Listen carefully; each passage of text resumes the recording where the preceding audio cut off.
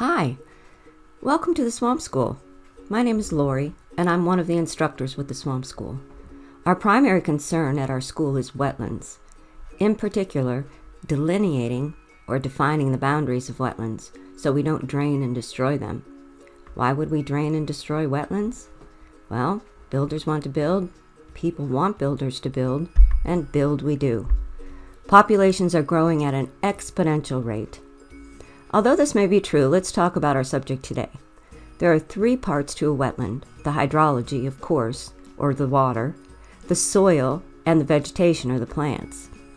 But today I want to talk about one of my favorite parts of learning about wetlands. That is plant adaptations.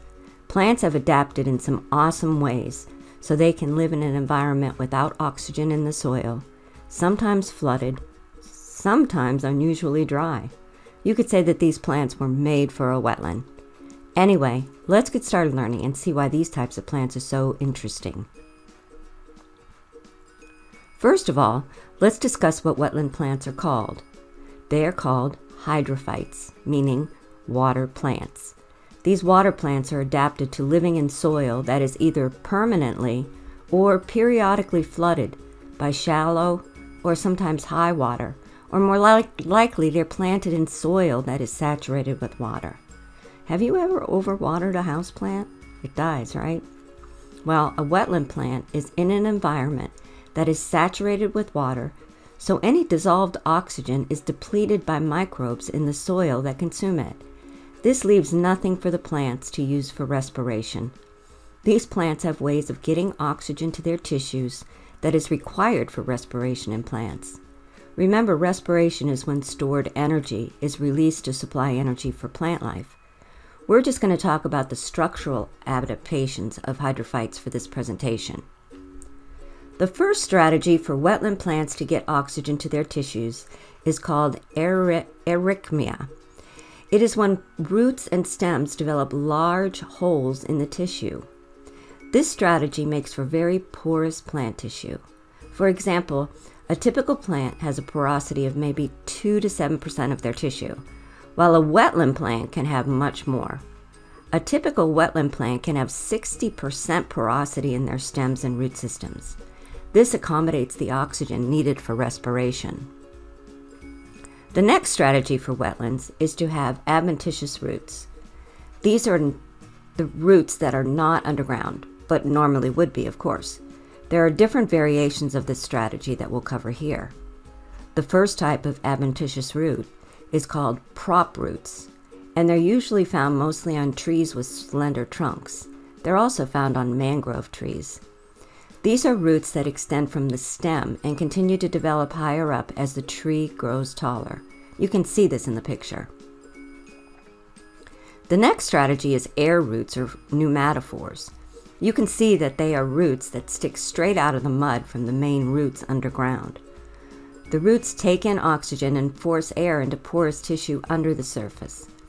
Sometimes they look like knees that bend back down to the surface, and they look just like a bended knee. These are thought to add stability rather than getting oxygen to the plant, though. Another example of adventitious roots is shallow roots, or roots that exist entirely on the surface, as opposed to underground.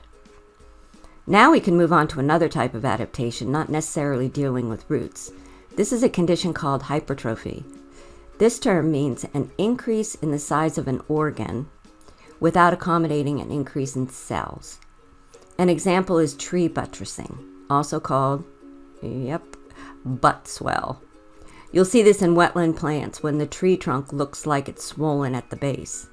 The purpose of this adaptation is to make bigger air spaces, allowing for more movement of gases within the trunk and roots. It also helps support the tree in wet, soggy soil. Another adaptation that deals with trunks of trees is multiple trunks. Trees will develop more than one trunk to ensure gas exchange and survival. Lastly, there's hypertrophied lenticles. These look like slits on the surface of plant parts, like roots and stems. They allow for more gas exchange between the plant and its environment. In summary, we talked about the physical adaptations that you'd see in wetland plants or hydrophytes. This wasn't an exhaustive list. There are many more that exist and some that may be morphing as we speak. These adaptations gave these plants the ability to survive in a substrate that is without oxygen and may not be solid, and is very wet most of the time. I hope you enjoyed learning about these morphological, physical adaptations of wetland plants. I think it's amazing how nature takes care of obstacles that get in the way for survival. Well, that's it for the presentation. Have a great swampy day.